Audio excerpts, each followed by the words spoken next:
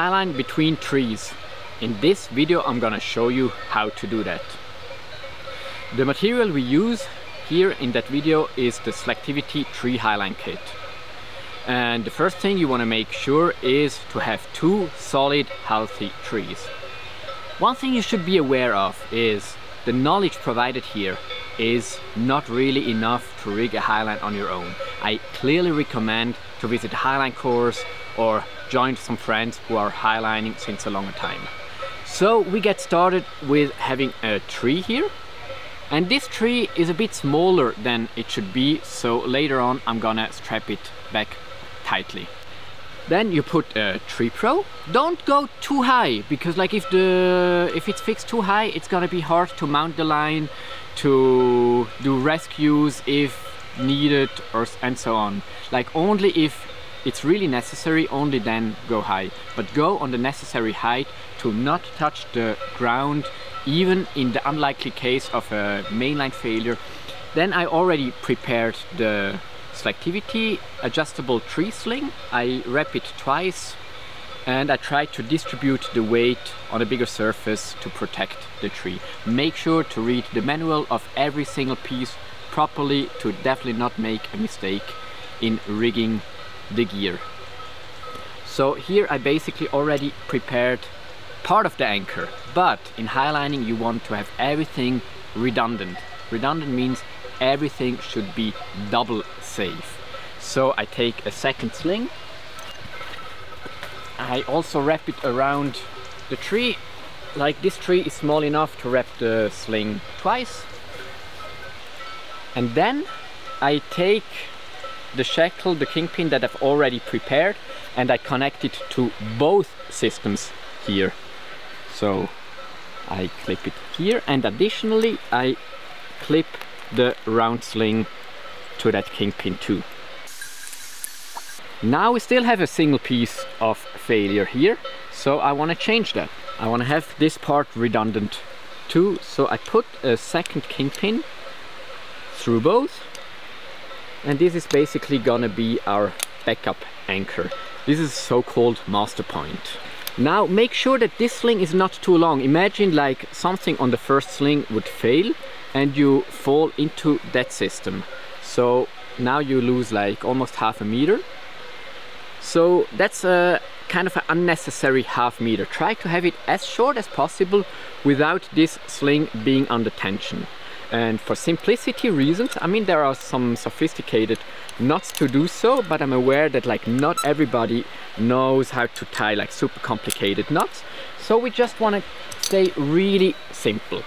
So what I'm gonna do here is just tying an overhand knot. Like this will shorten down the sling.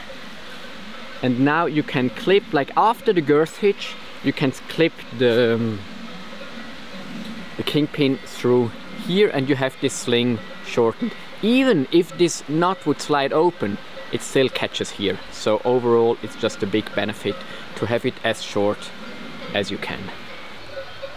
So now I'm in the same situation again, just that I have the sling shortened down. So now if anything on the first anchor would fail, the second sling would be really short. You only lose like 10 centimeters or so. One thing I already prepare now is the leash, because this is something that often gets forgotten. I promise you, you will also forget it one day. This leash has an additional padding that's great if you want to freestyle. It just like protects you from hard hits. So I prepare the leash ring. I just clip it to the seahorse to certainly not forget as soon as I tie the webbing. So this is the tensioning anchor, which is basically ready now. So it's time to prepare the static anchor. This is the kind of tree you want to have. Like it's healthy, it's big, it's well rooted, just like really a perfect highline anchor. One thing I should also mention is like always when you are close to a cliff or somewhere where it really gets down, like always be secured with your personal anchor, because like it's so easy to trip over while handling something here, and especially when there is tension on the line or on the tag line and you're doing something, suddenly you have a pull in direction of the void. So this is one of the most dangerous moments of highlining, is like just not being secured at the anchor point. So here I've prepared the 2 slings like on the other side. Here we are at the static anchor. So again, like these 2 slings, I want to connect the seahorse to the main, but I also want to include the second sling again to it. So I clip the seahorse to both, like that. This is gonna be our main anchor, and like on the other side I do the same with the backup. The only big difference is that on this side there is no soft release, so just a little less gear, but overall the principle is the same. So again, I have a master point prepared. So this webbing is called a type X webbing because there is a sewn connection in the middle, making it look like a X. So the pink tube is the main line, this is the backup.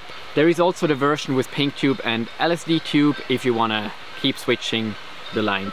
This one should not be used as main line, it's too static for such short lines. And also when you rig the pink tube, make sure to rig a minimum distance of at least 20 meters, because if you rig shorter high lines, like the impact on every fall would be pretty hard on your body, on the gear. So 20 meter is an absolute minimum. Overall I rather recommend to go like 50 meter plus, even though it's a bit more challenging to walk. But like every leash fall will be just so nice, like falling into clouds. You're gonna have much more fun on longer rigs. So here I have the connection. This should basically be placed in the middle of the rig in the end, a little closer to the static anchor, because on the other anchor you will pull, so you will like pull this intermittent connection towards the tensioning anchor. So what I have to prepare before being able to rig that line is taping that line. And what I recommend for people who don't highline that often is like having a sliding backup. Later on, when you go hardcore on highline freestyle or walk longer distance, you're better off with sliding main. But maybe you're wondering what is sliding backup and what is sliding main. So basically I take the webbing, I for example like slide through 3 meters, slide through a little bit of extra backup, and now here is the place where I want to put the first tape. And if I want to have a sliding backup, I place the tape with the sticking parts upwards. I place it on the backup, I squeeze the tape between the 2 webbings. So now it's just like glued to the main line. And I go around both lines now a few times. Make sure to not have it too tight, like you can like just like slide it a bit so that there is some air in the tape. Then I rip the tape apart, I glue it well, and now when you look what happens here, it's like sliding backup. Like I can just like slide that backup freely. And overall you don't always want to have the same distance between the tape. If you always take 3 meters, the backup like on the whole highline will like make weird shakes. So always like go between 2 and 5 meters distances between the tapes, and always change a bit, make it as random as you can. So 2 people together makes it much nicer to tape. You can make a taping party, put some music on, spend a few minutes taping. So to get the highline to the other side, like either you can just walk, maybe when there is a field. Here we have too many trees and bushes in the way, so we prefer going with a tagline. A tagline is just like a thin cord. Or you could also fly with a drone if you're equipped and if you really have complicated connections to be done. So here we have a tagline, here we have the highline, and what I want to do is like taking half a meter or 1 meter of additional webbing that will be hanging down. Because like if I connect this to the tagline and it starts like rotating with the tagline, like this meter that is hanging down will start wrapping around, so the person on the other side will know that, oh, this is the flat. So the person giving out the line makes sure that the main line stays flat, and the person on the other anchor just like unwraps everything to be sure to have the flat. Always keep it a bit under tension. Make sure to not touch anything with the webbing or like with a tagline that has any sharp edge or where the line could get stuck. So it's also wise not to have any big loops hanging down. They could easily get stuck in the trees. So the connection is done. I have the main line in my hand, and that's the thing I want to clip now to the seahorse. So of course also make sure to already know how to use a web lock and so on. I'm not gonna explain exactly how I clip it here. So the main line is clipped. Now it's important to get the intermittent connection to the place we want to have it. I know right now it's too much on the other side, so I'm gonna pull here a bit, pre-tension the line a bit. Now it's important to make an anti-slippage knot. Like on the seahorse, you just take maybe around 1 meter of additional webbing. You pass it here behind. You pass it once around the seahorse, like in the front, just like here between the snout and the main body. And then the webbings here will cross.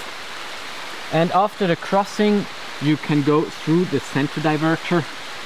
So here I just, after the anti-slippage knot, I tie a figure of 8 and I clip that to the kingpin. And now what's missing is the second webbing, the backup webbing. And now a typical beginner mistake is like to already try to pull it out and to have the right backup length. But we will tension the line on the other side.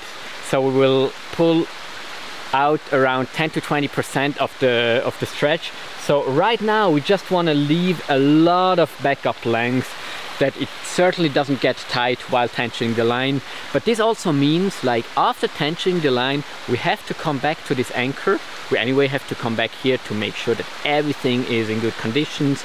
We should have at least 2 people checking that everything is perfect. But also we should adjust the backup length after tensioning the line entirely. So I just get it ready and I clip it here. Okay, now I'm here with the mainline webbing in my hand, and there is a gentle reminder not to forget the leash. So of course first thing I do is just like put the leash aside, and no, of course, like I first just go through with the main line and then I clip the main line to the seahorse. Now the leash is in. I see so many people fixing the leash directly to the anchor, but as soon as you pre-tension the main line a little, like, the leash will not just run away, and while tensioning it will always come back. So overall you're mostly better off not to fix the leash to the anchor, because it's only just annoying and in the way. So now I can like pre-tension the main line. So if you look at the Highline now, like it starts looking a bit like a Highline. Also I just fixed the end of the backup webbing somewhere. Of course I will shorten it, but like I don't yet know how it should exactly be, so I just want to have it out of the way and not falling down into the valley. And this is the situation now where I can start tensioning. So for tensioning I take a Buckingham pulley system or a hangover pulley system, however you want to call it. I fixed the T-grip here. Really cool thing about the T-grip is like you can tension, and after tensioning it's like super easy to move it to a new place. So at the beginning I can just like start with a 3-to-1, giving like a little bit of a base tension. At the beginning, when there is not much tension, sometimes like it doesn't like pull in nicely because there is not enough tension yet pulling. This will get better as soon as you have a bit more tension. So just like pull slowly, be patient, make sure that it like nicely feeds into the seahorse here. I change to the 5-to-1. To build up the 5-to-1 I have this little Dyneema cord ready. I take another hangover. I take the webbing coming out of the first hangover, and here I have a beautiful 5-to-1. And like make sure that, like, for example, this is not happening. Like this sling should be placed in the middle of the hangover. Otherwise, if it's too much on the side, like the force direction will be here, and like then it sometimes happens that the webbing goes a bit like to this side. So if you have the sling like nicely placed in the middle, also here you can like just adjust the hangover, then everything will stay perfectly on the ball bearings, and you can like start pulling with a 5-to-1. And here you can see how easily I can just like push that out.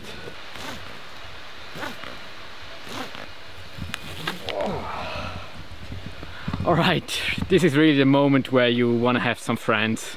It's way too exhausting highlining alone. So good tension for highlining overall is like when two people pull with a 5-to-1 in a good direction. Like if you pull like, for example, in this direction or like sideways, you will never develop the same strength than when you pull straight. Also, the front person should never wrap the hand around like that, otherwise the back person will break your hand.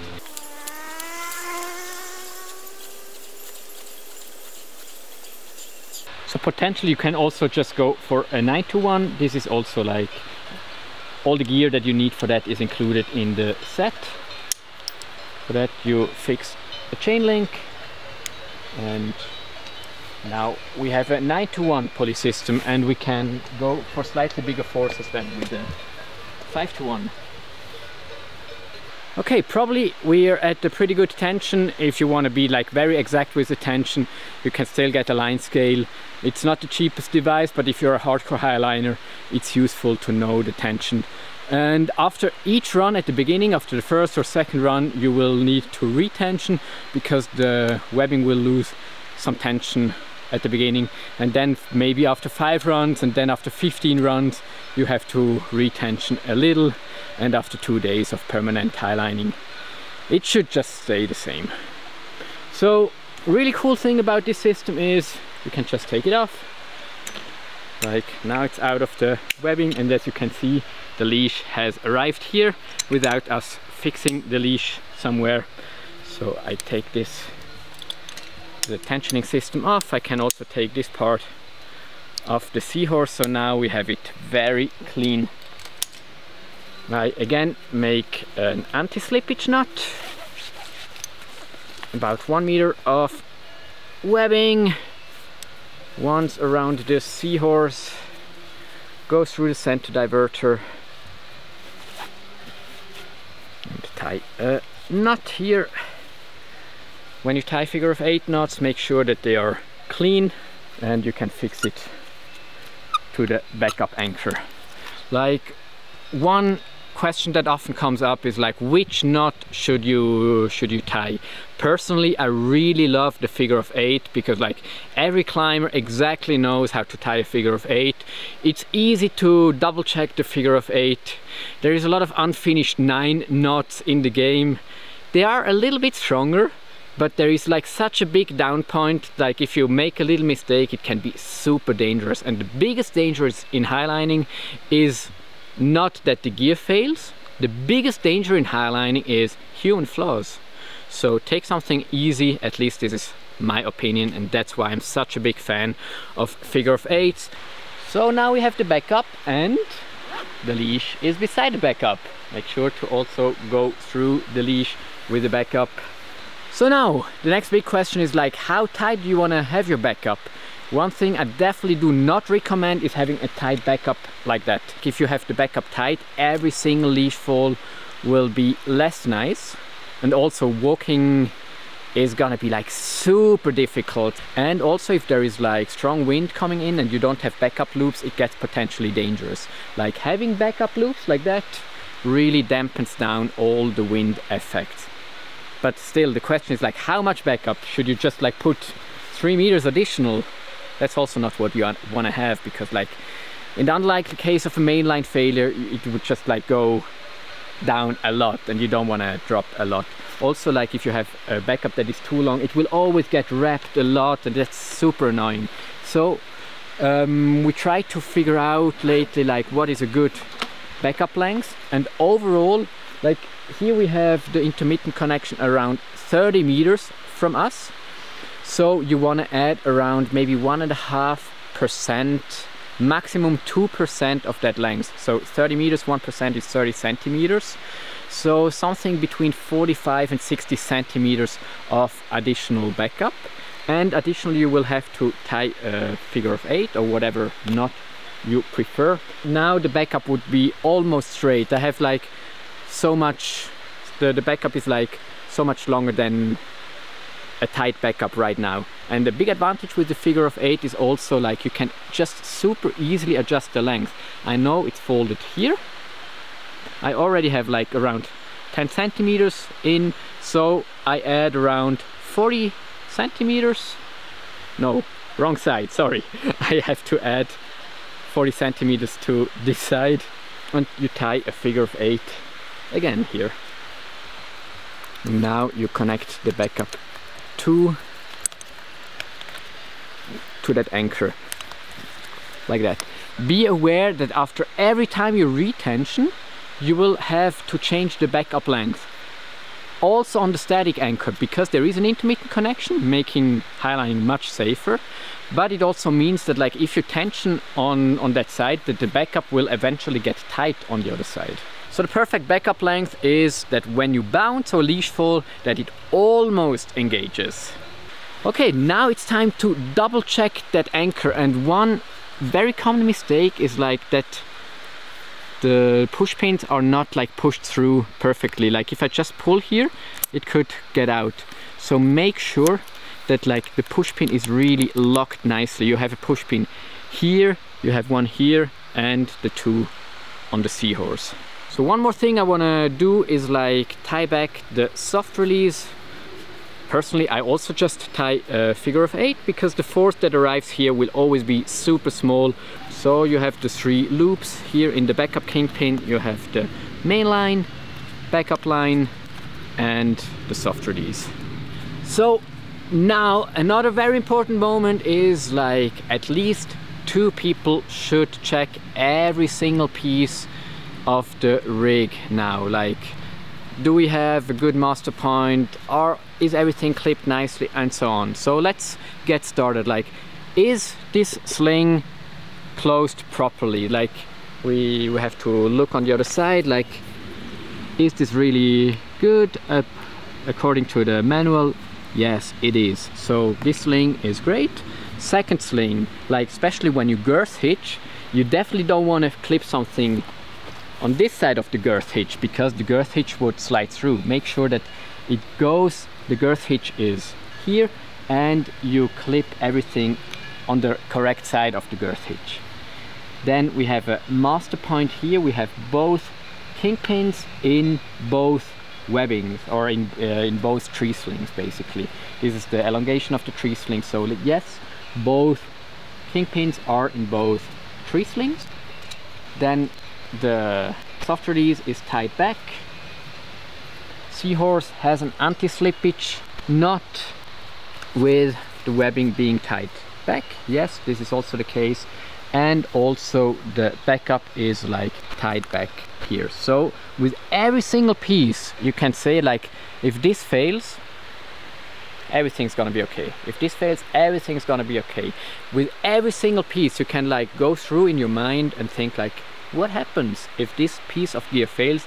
And if you can always answer like, not much, then you're on the good side.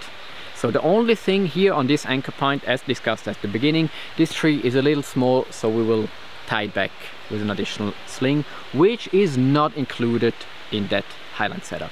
So we are here at the static anchor, and the backup was way too long, of course, because we left like 10 meters of backup inside, and we also need to adjust the length. So same story as on the other side. I try to estimate like where I want to tie a figure of 8. I add like 40 to 50 centimeters. Always after tying the figure of 8, I just like hold it beside the anchor point. Same as on the other anchor, we want to make sure that this sling is fixed correctly, that the girth hitch here is on the good place, that like all pins are really closed, and that we have an anti-slippage knot. Again, I would totally recommend having at least 2 people checking every single part of the rig to make sure that everything is 100% good and you are totally safe to highline after that.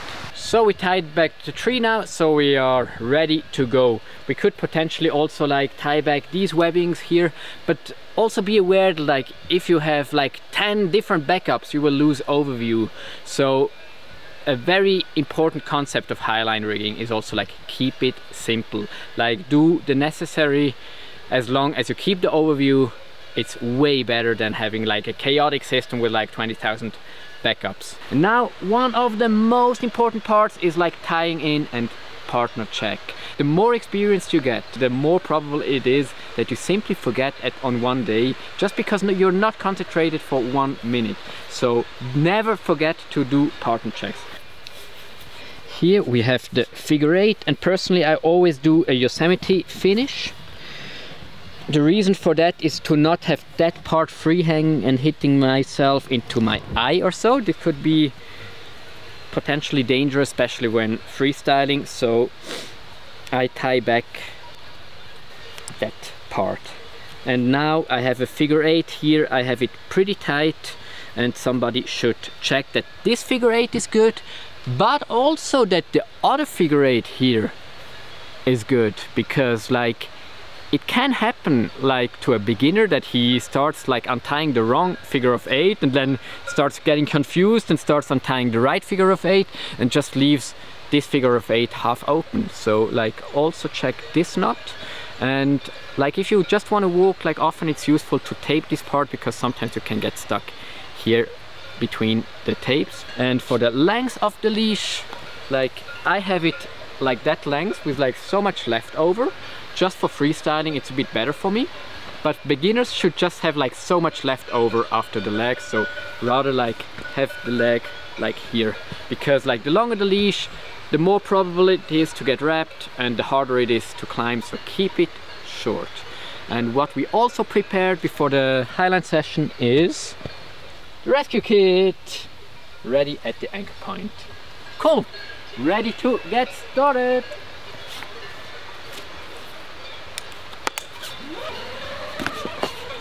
Oops! Yeah, this also belongs to a partner check, to make sure that the pockets are empty, to not have any necklace, not any sharp object that could get hooked in the line and destroy the line potentially.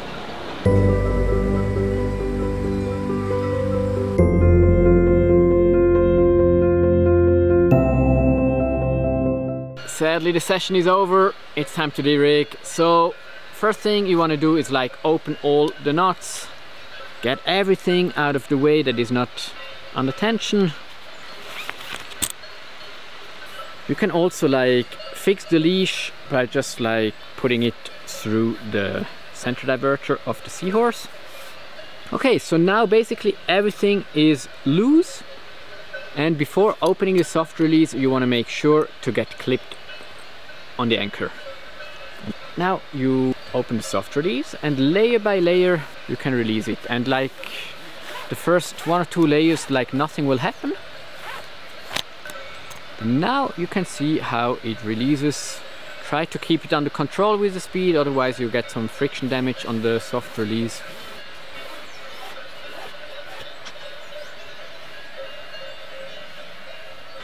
As you can see, the line is loose enough now to handle it by hand. So now it's time that somebody is on the other side connecting the Highline rig to a tagline so I can pull it over to this side. So for the next Highline session you can simply leave the line taped. Do not take it up over the shoulders like that. It's gonna be a big mess when the backup length is just like longer than the main line. Instead just like feed it into a haul bag. So to feed you can have a redirector somewhere a bit higher on. So I hope you learned something from this video. If you feel unsure with anything you do when rigging a highline, better ask some friends who highline or ask us. Just do not make any mistakes when rigging highlines.